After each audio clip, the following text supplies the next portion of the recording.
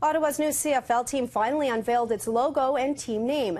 It happened just hours ago at an event for 3,000 of its season ticket holders. Ashley Burke just got back from the Ernst & Young Center and joins me now live. Ashley. Well, Tiffany, the team confirmed what we've already known for months, finally putting all the rumors and speculation to bed.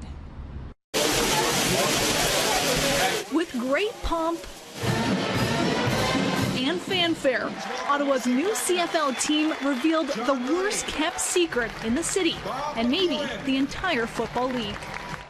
We are Red Blacks. It's no big surprise. Football fans speculated that name for months. They even got a peek of this logo last week after it leaked online. It's Red Blacks, like what the heck does it mean? It's some corporate guy probably with suits thinking that that's a good name. I don't find it snappy enough, like it doesn't sort of hit you. I got used to it a little bit, so it was kind of, you're already prepared, so it's a good name, I think. The team's president says all the rumors and media leaks weren't part of his marketing plan, but it's paying off. I've heard a lot of people say, I didn't like it at first, but it's growing on me, so I hope there's a lot of that going on. The name is a tribute to the two colors splashed on every major Ottawa team's jersey. The Rough Riders wore it, so do the Ottawa Senators.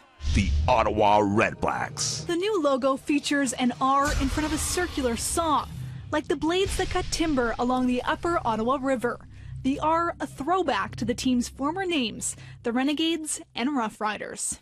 Unbelievable. CFL legends that once wore that R so proudly support the new identity. The important thing to me is it's Ottawa. It's Ottawa, the team. And half the time you hear, well, Ottawa's playing Toronto. You don't hear that the Red Blacks are playing the Argonauts. So, having played for Syracuse Orange, what's the, why not double trouble, as I say, two of the best colors. Whether football fans love or hate the name, merchandise is already flying off the shelves.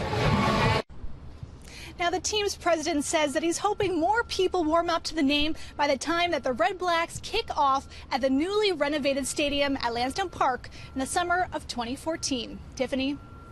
Thanks, Ashley.